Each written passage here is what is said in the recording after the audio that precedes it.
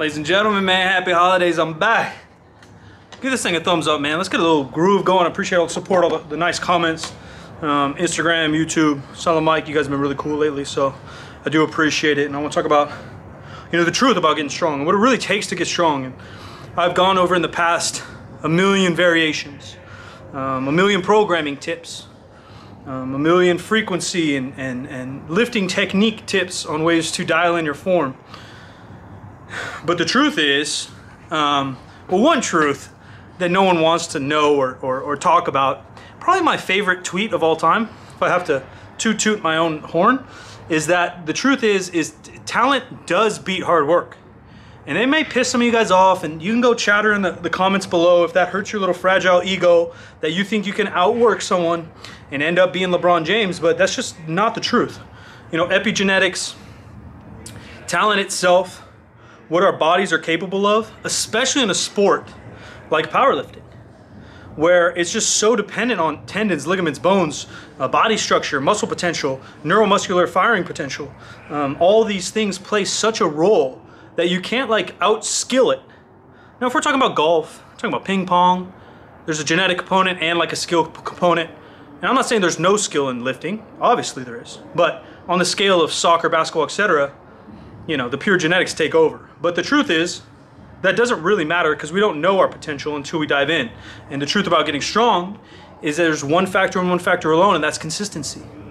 Someone, you know, tagged me or reposted me in something saying, man, I admire Mike because he's an average dude, which I took offense to. You know, I'm a freak athlete. I'm not the freakiest. I'm not LeBron James, but I'm a good athlete. Jokes aside, I'm above average athlete. You know, I was grabbing rim, hanging on a basketball rim in 8th grade.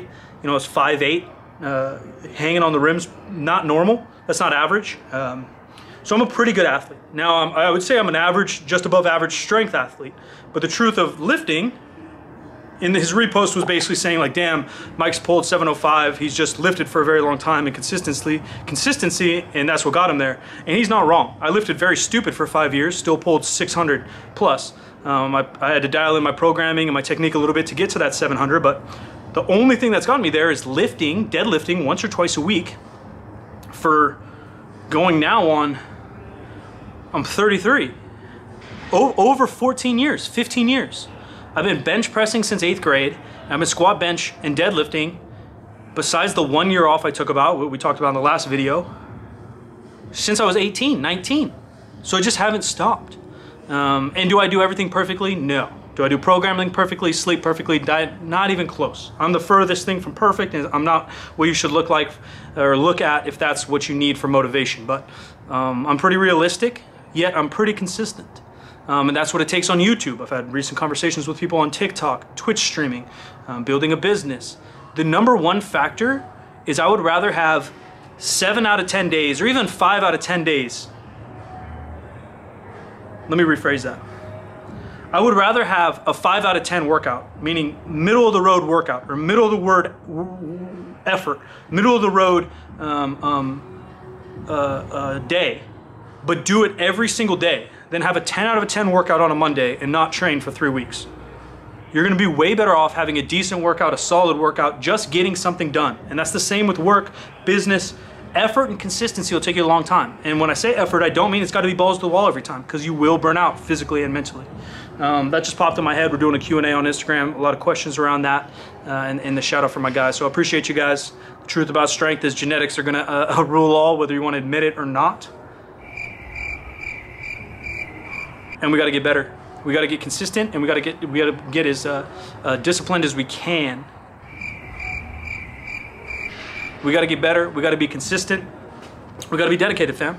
So day after day, let's get it done. I appreciate you, man. I'm excited. I got goals. Maybe we'll talk goals in an upcoming podcast. 50% Facts, new podcast out, 3sb.co for all your clothing. Silent Mike, I'm out.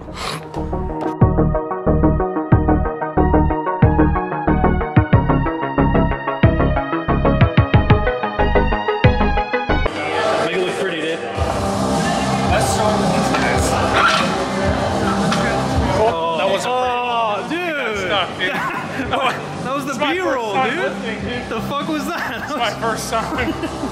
Maybe spit on it. There you go.